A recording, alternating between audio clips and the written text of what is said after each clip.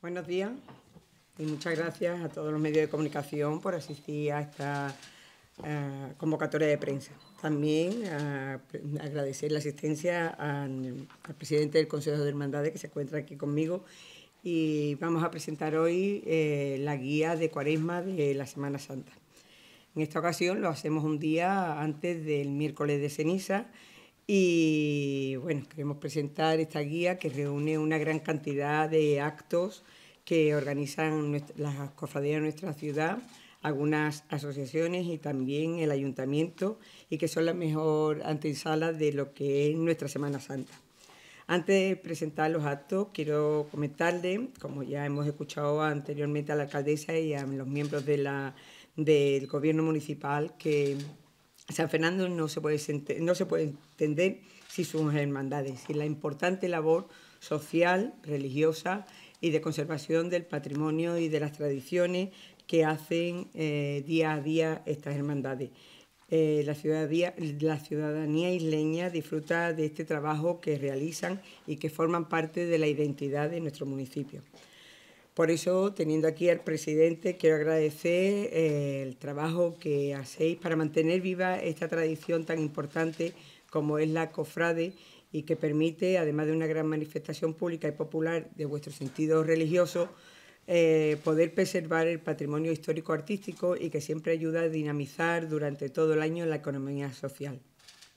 Desde el Ayuntamiento teníamos siempre la mano tendida al Consejo de Hermandades y este año, de una forma muy especial, no solamente firmando los convenios que año tras año venimos firmando para poder apoyar todos los actos y toda la actividad que tiene las cofradías, y en Semana Santa y en Cuaresma también firmamos el acto especial para los aniversarios, y este año, como hemos comentado de una forma muy especial, lo hacemos con ese convenio que hemos hecho para que en el mes de septiembre podamos tener esa magna mariana en la que ya se lleva trabajando desde hace muchos meses y que hará que también, como es un fin que tenemos en este ayuntamiento, en ese mes también tengamos una gran actividad social, una gran actividad comercial y turística, para que ese mes de septiembre también sea un mes muy señalado y podamos tener una gran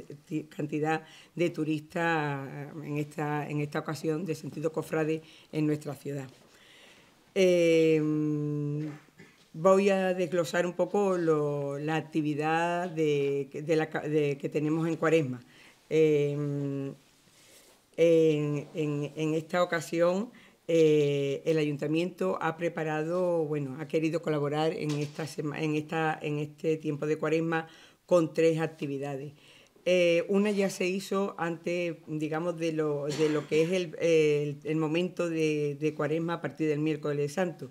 Era una actividad que se anunció como de pre-Cuaresma y que fue el concierto de marchas procesionales mano a mano, Hurtado Gángara, que se hizo en la Iglesia Mayor, realizado por la banda Ciudad de San Fernando. El domingo 19 de marzo tendremos el concierto de la Asociación Amigos de la Ópera, que interpretará el Requiem Piadoso de Manuel Pérez, que también será en el Castillo de San Romualdo, y el viernes 24 de marzo tendremos el concierto de la Camerata Listeso Tempo, que interpretará la Crucificación de J. Steiner en el Castillo de San Romualdo a las 20 horas, como ya he dicho, el viernes 24 de marzo. Ahora de todas las actividades que nos ha presentado las hermandades y las distintas asociaciones que colaboran con nosotros en la Cuaresma, quisiera destacar algunas, como son el Solemne Via Crucis que realiza el Consejo de Hermandades y que se desarrollará en la Iglesia Mayor el lunes 27 a las 20 horas. Este año será presidido por Nuestra Señora de la Soledad, titular mariana de la Hermandad de la Soledad. Otro acto que queremos destacar será el viernes 3 de marzo, el pregón y presentación del cartel de la madrugada en la Isla, que está a cargo de Rubén Ortiz de Celi y que se organiza por la Hermandad del Nazareno. Se desarrollará en el Teatro de las Cortes a las 20 horas. También tenemos el domingo 26 de marzo el pregón de la Semana Santa. Y que lo realiza Jesús Posada López y que se realizará, por supuesto, también en el Teatro de las Cortes.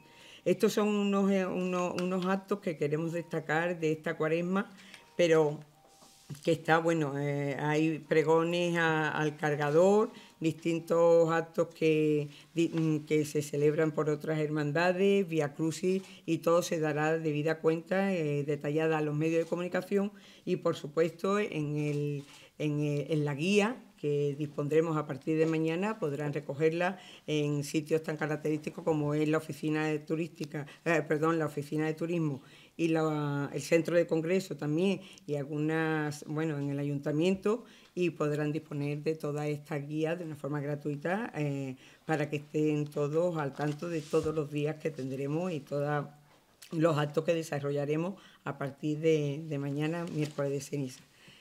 Ahora sí, voy a pasarle la palabra al presidente del Consejo de Hermandades para que él también nos dé detallada cuenta de esta guía de Cuaresma. Gracias, Mar.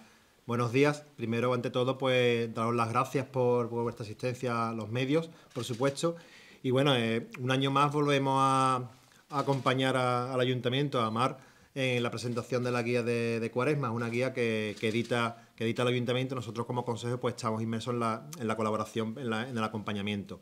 Dar las gracias, por supuesto, a las hermandades, a todas las hermandades, pues principalmente porque es una guía completa, con muchas actividades, no solo culturales, sino también de muchos aspectos y culturales, ¿no? Hay que tener en cuenta que hay muchos viacrucis, eso también es un acto piadoso que es la ciudad que enaltece, y es importante la dirección o la espiritualidad en la ciudad, no es necesario. Y sobre todo en los barrios, ¿no? En lo que es la Bazán, en la casería, bueno, en el centro incluso también hay viacrucis, entonces eso es importante. Empezamos nosotros comenzamos mañana la Cuaresma, mañana miércoles de ceniza, y este lunes, primer lunes de Cuaresma, es el Vía Crucis, como ha comentado más, ¿no? Pues también importante que en la guía, un año más, la portada de la guía es el cartel del Vía Crucis que organizamos nosotros como Consejo junto a la Hermandad de Soledad, y lo podéis ver detrás en la pantalla. Y como cierre de la guía, pues el cartel de la Semana Santa, la pintura de Carmen Sánchez Guillén, ¿no? Es importante, pues esto, como he dicho, una guía, unas actividades pues bastante interesantes, una guía que, como podéis ver, hace que la ciudad pues sea dinámica, y las actividades de las hermandades y de las cofradías pues sean el centro principal, no solo en esta Cuaresma, porque realmente las hermandades estamos inmersos en todo el año en las actividades de la ciudad. Pues simplemente, pues eso, dar las gracias al Ayuntamiento, dar las gracias a los medios y a las hermandades, por supuesto, por estas actividades, no solo culturales, sino también culturales. Yo simplemente, si hay alguna pregunta o algo más. Sí. Ha comentado que son 2 los actos organizados por el Ayuntamiento dentro del periodo de Cuaresma.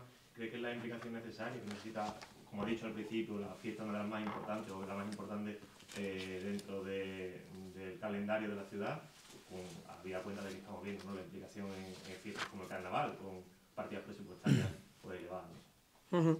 Bueno, creemos que sí. Además, este año, de una forma muy especial, hemos querido que sean actividades con entidades de nuestra ciudad. Son todos, como he enumerado anteriormente, la banda de Ciudad de San Fernando y 2 corales que son de nuestra ciudad. Hemos preferido que este año, en vez de traer actividad que son o bandas o otro tipo de actos de fuera de nuestra ciudad, hemos querido que sean todas personas y entidades que representan a esa actividad cultural relacionada con la Cuaresma que tenemos en nuestra ciudad.